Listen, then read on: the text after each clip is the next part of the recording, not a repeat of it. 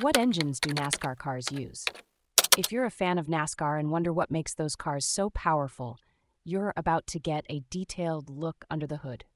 Let's explore the engines that drive these high-speed machines. NASCAR cars are powered by electronic fuel injection (EFI)-based naturally aspirated V8 engines. These engines are the heart of the cars in the Cup Series, and they produce a significant amount of power. On average, these engines can generate between 600 to 700 horsepower, depending on the track and the specific setup. One of the key features of these engines is their configuration.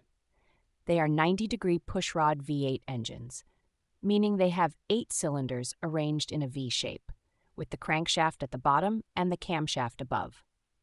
Each cylinder has 2 valves, and the engine uses a compacted graphite iron block, which is strong and durable. The displacement of these engines is limited to 358 cubic inches, or about 5.9 liters. This limitation helps in controlling the power output and ensuring safety on the tracks. Before 2012, NASCAR cars used carburetors, but they switched to electronic fuel injection to improve efficiency and performance. The fuel used in these engines is a special blend, including Sunoco 93 Moen, 104 RON, 98 AKI 85% unleaded gasoline, and Sunoco green ethanol E15 15%. This blend is designed to provide the high octane needed for the engines to run at their best. For tracks where high speeds can be dangerous, such as Daytona and Talladega, NASCAR uses restrictor plates to limit the engine power to around 5 or 10 horsepower. This is a safety measure to prevent the cars from reaching extreme speeds that could lead to accidents. In the Xfinity and Craftsman Truck Series, the engines are similar but use carburetors instead of fuel injection.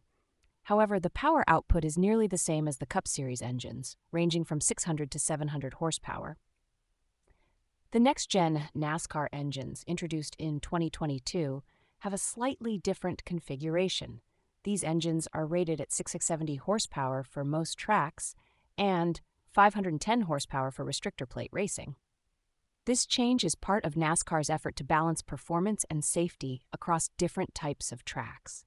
The engines are built to last for at least one race distance, but they are typically replaced after each race to ensure maximum performance. Manufacturers like Toyota, Ford, and Chevrolet provide these engines, with teams like Earnhardt Childress Racing and Roush Yates tuning them for optimal performance. In summary, NASCAR cars use powerful, EFI-based V8 engines that are designed for high performance and safety. Whether it's the Cup Series, Xfinity Series, or the next-gen cars, these engines are the key to the speed and excitement of NASCAR racing.